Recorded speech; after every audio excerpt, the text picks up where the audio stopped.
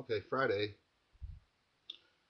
Congress passed the cap and trade, cap and tax, steal more money from the average person legislation. They passed it by a vote of 219 to 212, with 8 Republicans voting yes. The 8 Republicans, one came from California, one came from Oregon, one came from Washington, two from New Jersey, one from Illinois, and one from New York, and I think that's it. I think that's only 7. Anyway, um, Friday morning I called my legislator's office, Randy Nagelbauer, and I asked him. I asked the staffer. I said, uh, "What does this bill mean? I'm in the manufacturing business. What does this bill mean for manufacturing?" He said, "I don't know. Nobody knows." I said, "Well, okay. I live in a community where the two major providers of electricity run gas-powered plants." I said, "What does that mean?" He said, "Well, you can probably take the president at his words when he says that utility bills will necessarily skyrocket." I said, "Well, that's great." I said, "Well, what does that mean for the local farmers, the local farming industry? My manufacturing business that I work in um, does a lot of work with the farmers in this area. What does that mean for them?" He said, "Well, and that's not necessarily clear either." And I said, "Well, what is clear about this legislation?" He said, "Nothing. There's not a thing clear about this legislation, and that's why Randy Nagelbauer is going to vote no." Okay, well, Randy Nagelbauer voted no. That's great. But it still passed. So we've got a 1,200 page piece of legislation that became over 1,500 pages the very day that it was to be voted on, and they only allowed 5 hours of debate. Well, this is what I can gather from what I can find out about this legislation. Nancy Pelosi stood on the floor of the House and said, "This is a jobs bill. Let's vote for jobs. Jobs, jobs, jobs." That's a lie. This is not a jobs bill. This bill will destroy 4 times more jobs than it will create in green industries. You can't, you cannot use the government to legislate technology. When there becomes a demand for a certain technology, and that technology becomes profitable, and the production becomes profitable, then somebody will do it.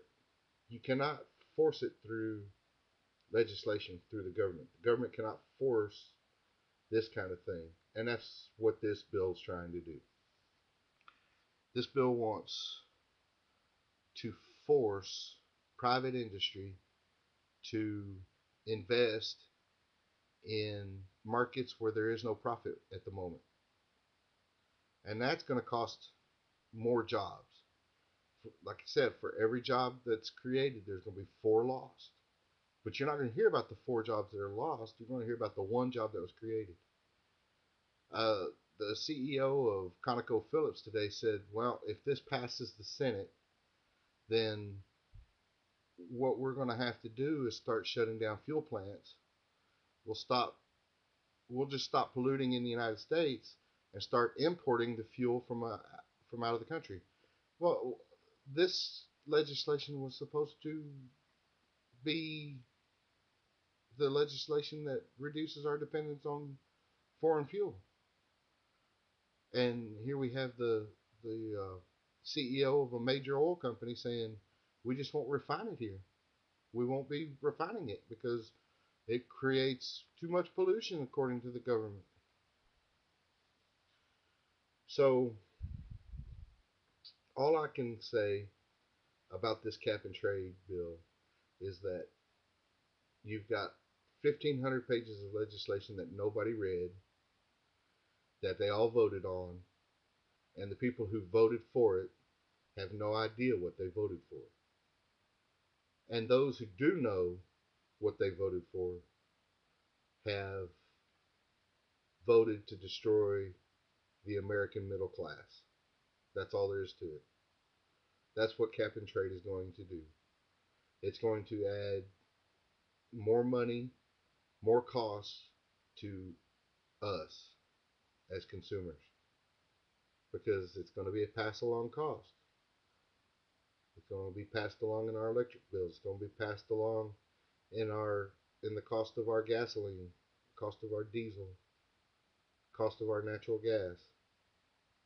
It's going to be passed along. And they're not going to call it a tax, but that's what it is. It's a tax. Plain and simple. Barack Obama broke a promise. I'm not going to tax the middle class. I'm not going to tax the poor. I'm not going to raise taxes on anybody who makes less than $250,000. Well, apparently, $2,000 a year added to our electric bills for cap and trade is not a tax. And also, that doesn't even bring into the argument the the fact that the people who are actually going to win in this deal are going to be the Wall Streeters, the people who are going to trade the offsets. These are going to start becoming publicly traded entities. They're going to be commodities, carbon offsets, which have to be traded as part of the cap and trade. Anybody who goes over their cap has to trade for more, and they're going to be traded on Wall Street.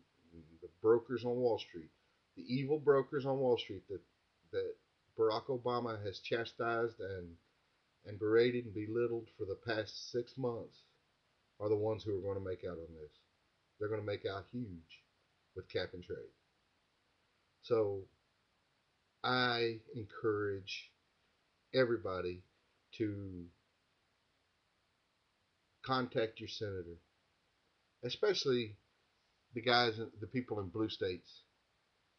The people in blue states, your senators, if they're considering voting yes on this, you definitely want to call them and let them know that if they vote yes on cap and trade and kill this many jobs and destroy the middle class and put the poor people in even deeper in the hole, then you will support the block of concrete that anybody else runs against them. And that's what I would do.